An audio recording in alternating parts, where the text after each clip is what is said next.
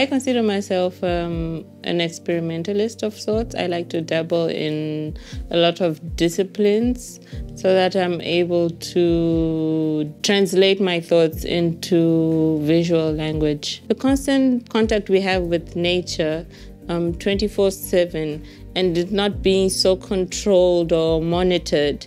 So it's something that we can do at our own free will. Residency is always an opportunity for exchange, learning, and another place to show my work. Reimagining means reinventing or recreating, regenerating. Normally with these residency experiences, I absorb and observe whatever surrounding me first. And then when I leave the place is when I start feeling whatever I was observing at the time. Yeah.